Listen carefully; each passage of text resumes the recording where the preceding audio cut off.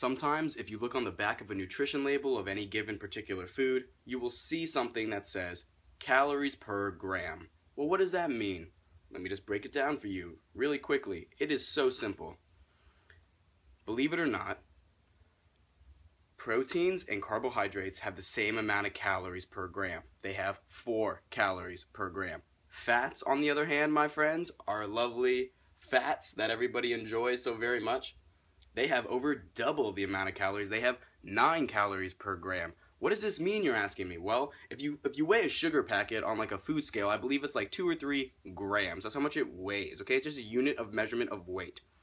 If you were to take a gram of carbohydrates, if you were to take a gram of protein, both of them, and you weighed them out to 1 gram, even though one's carbs and one's protein, they only have 4 calories in that 1 gram. Do you understand? Fats, on the other hand, if you took 1 little gram of fat, it would be very small. That would have 9 calories per gram. So here's a little trick. You don't even need to look on the back of a food label to tell how many calories are going to be in it. You can just look at the front, look at the weight of how much weight the thing is, and you can already guess and kind of estimate how many calories are going to be there depending on what it is. If it's potato chips, cakes, meat, you can already start to guess if it's however much weight it is when it's cooked.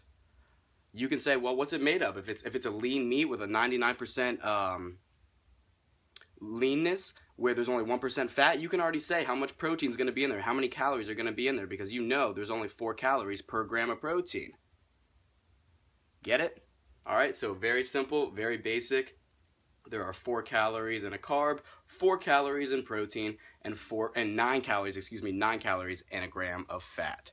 That's it, guys. Take it easy. This is the Lion. Peace.